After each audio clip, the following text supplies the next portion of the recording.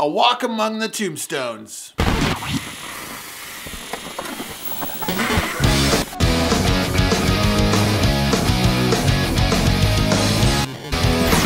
Finally! A movie where Liam Neeson plays a badass. A Walk Among the Tombstones is based on a series of books. Liam Neeson plays this former New York City police detective who's had his issues in the past, and he's tried to put those behind him, and now he works as a private investigator. This guy's wife is kidnapped and killed, and Liam Neeson is hired to find the dicks that did it and, bring about some Liam Neeson justice. I didn't really know anything about this movie before I walked in the theater. I was thinking maybe it'd be like Taken or, something along those lines.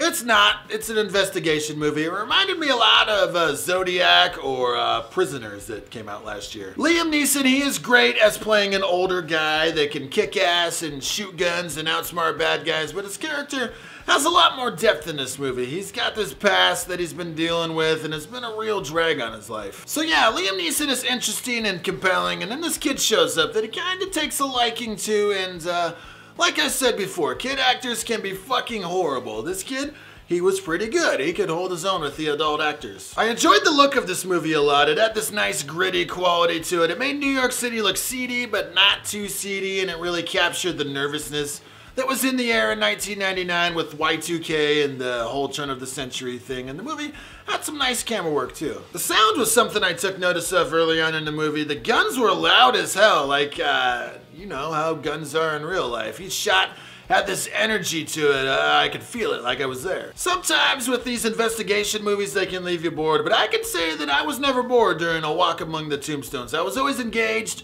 trying to piece together the puzzle, figure out what happens next. I don't know if it was just me, but I found it kind of hard to remember which name was for what character during Liam Neeson's investigation. It's probably because they just didn't spoon feed you the story. And the bad guys, holy shit, they were fucking creeps. I could not wait for Liam Neeson to find those fucks and have his way with them, because they were giving me the chills. When will the bad guys learn? You do not accept a phone call from Liam Neeson.